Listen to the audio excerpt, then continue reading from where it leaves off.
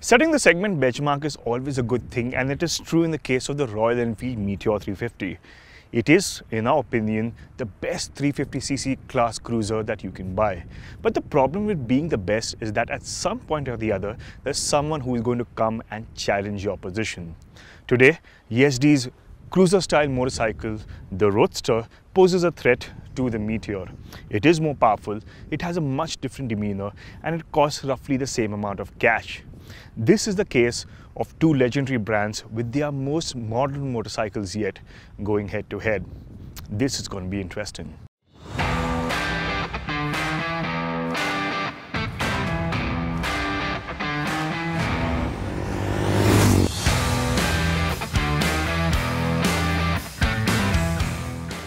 Before you question why we've got the Roadster and Meteor 350 together for a comparison and not the classic 350, let's set things straight.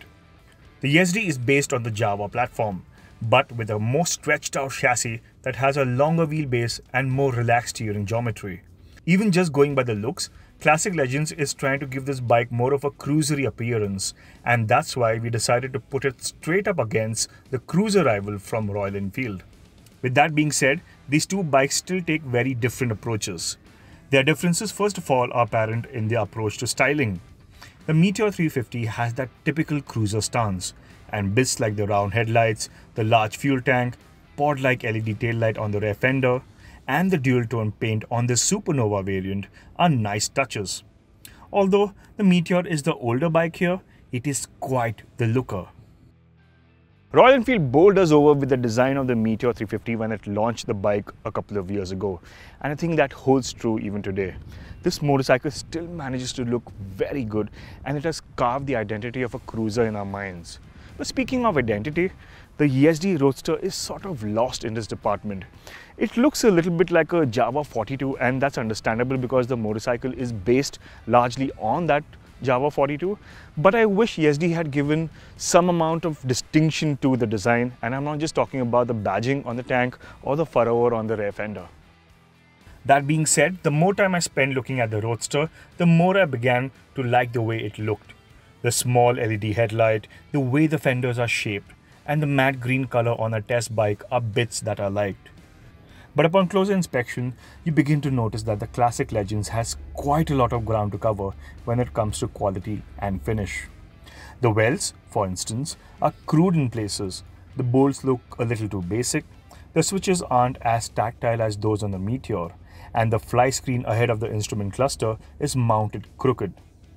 Also, the LCD display is next to impossible to read when the sun is overhead.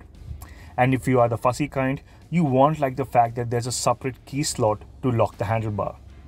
The Meteor, on the other hand, showcases Royal Enfield's much longer experience and newfound levels of engineering in putting together motorcycles. These new J-Platform 350cc bikes in particular are a huge leap forward in terms of quality, fit and finish. However, the Royal Enfield also isn't free from niggles. The tripper navigation system is buggy at times, and the fuel gauge on the LCD fluctuates to random levels once below the halfway mark. Nevertheless, these are relatively minor issues. The Roadster's riding position feels like a cross between a cruiser and a street-naked motorcycle. This wide handlebar is pulled towards you, which feels nice, but the foot peg is a little too high and rear set than ideal. In fact, the riding position is a little strange but not uncomfortable in any way. That being said, this seat is a little too soft, so even a 70-kilometer ride will induce butt aches. The Roadster's bar and mirrors were another irritant. While they may look cool, they kept fouling with our hands, especially while negotiating tight turns. The rider on the Royal Enfield is going to be much more happier over the course of a long ride. Compared to the Yezdi, this riding position feels much more comfortable and natural, be it in the way this handlebar is placed or the positioning of the foot pegs. In fact, I remember riding a Meteor from Pune to Mangalore over the course of a single day, and at the end of the ride, there was barely any fatigue or significant pains to speak of. There's no question then that the Meteor 350 nails that crucial bit about long distance, all-day comfort. It's also more comfortable for taller riders who will find the Yezdi's seat to foot peg ratio quite cramped. That being said, the Roadster might not be as comfortable, but it will surely get you to your destination a lot quicker. What you see on paper is made apparent when you ride both these motorcycles.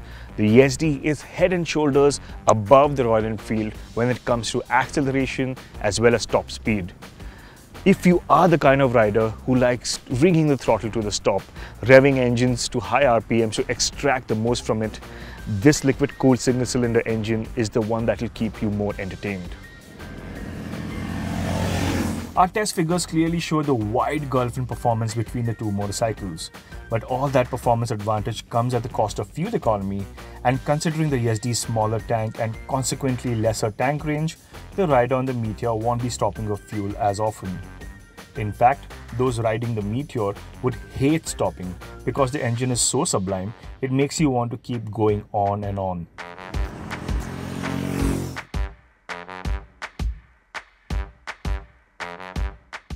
It has a mild but characterful beat, there's a lot of torque from low down the rev range, and there are barely any vibrations even at 100 kph. It's the engine's easy nature that in turn removes the stress from a long ride, if you don't mind traveling at a little more relaxed pace. Meteor's engine is the polar opposite to the rev-happy but relatively rough Yezdi, and it all boils down to how you like your engines. As for me, there were times when I enjoyed the Yezdi's peppy response and quick shifting gearbox, while on the other hand, the Meteor's engine and gearbox combo put me in an almost meditative state. And then there's the manner in which the Meteor negotiates corners. An area where the Meteor leaves an impressive streak is in the way it handles. The chassis is so well balanced and the front end is so communicative that all it takes is for you to go around a couple of corners to have complete faith in this motorcycle. The Meteor's tires are quite grippy as well, but I wish when it comes to braking, there was slightly better bite at the front disc. The Yezdi won't throw any surprises around corners and in fact has better cornering clearance while remaining planted as well. The problem is it lacks clarity. This motorcycle fails to establish the same sense of connection with the rider, and this numb feeling from the front end accentuates the issue. That said, with its extra clearance, the Yezdi will still be able to pull away from the Meteor in the bends. It also pulls a point away from the Meteor by offering stronger and more reassuring braking. But where it can't hold a candle to the Meteor is ride quality. It isn't too harsh, but it isn't great at isolating you from bumps and undulations either. In fact, over the period of a long trip, the Meteor's relatively absorbent ride is bound to make you feel less tired.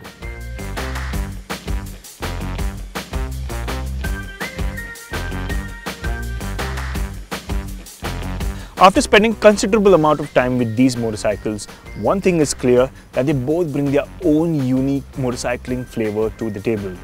And choosing between the two is largely going to depend on which one suits your palate.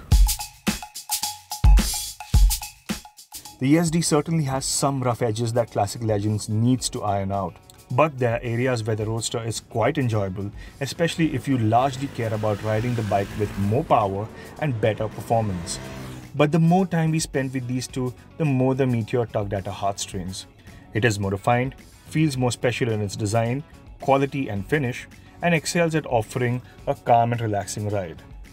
Not to mention the peace of mind that Royal Enfield's giant sales and service network offers.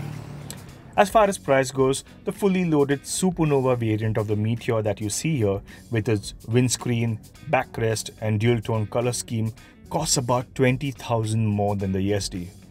But the base Meteor, which is mechanically identical, is just 3,000 rupees more than the Hunter Green Yezdi we have here. Which variant you buy is a personal choice, but in a direct comparison, the Enfield was our pick of the two.